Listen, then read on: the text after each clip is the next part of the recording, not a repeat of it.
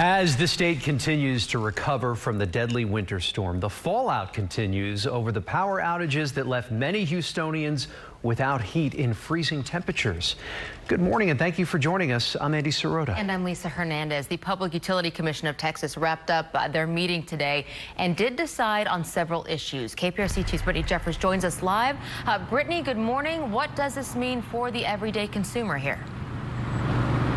There's a lot to sort through here. First of all, that meeting wrapped up in about 30 minutes or so, and they detoured from their typical format in that they didn't take any public comments. Instead, they were taking questions from the public, and some of those questions had to do with billing concerns. But I will say there were about two big items that we can take away from this agenda discussion here today that will impact consumers. It's my view that we still keep the no disconnect order in place.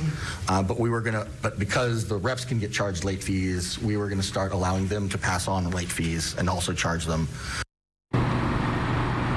All right, so this was some of the discussion here today, and what does this mean? Well, the Public Utilities Commission voted to keep the no disconnect order in place, but electric and water companies can now start charging late fees. So that is something that consumers should be prepared for.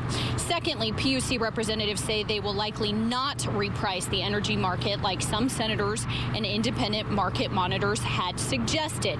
Now, this could potentially translate into higher fees at some point because energy companies will have to pass on the economic hit that they took on during the storm. Now, as we reported during the Senate committee meeting yesterday, we learned from the Potomac Letter, an independent firm that the PUC uses, that the Texas energy market, their high prices were left in place for 32 hours longer than needed, which did cause an additional $16 billion in charges. Now, we also want to mention that this is just the first of two big meetings that are taking place today. The second is with ERCOT. That's scheduled for 1 o'clock this afternoon, and it will be the ERCOT Technical Advisory Committee. They say that they are going to, quote, review the cold weather event. So, of course, we will be keeping an eye on that and keep you updated as well. Reporting live, I'm Brittany Jeffers, KPRC 2 News.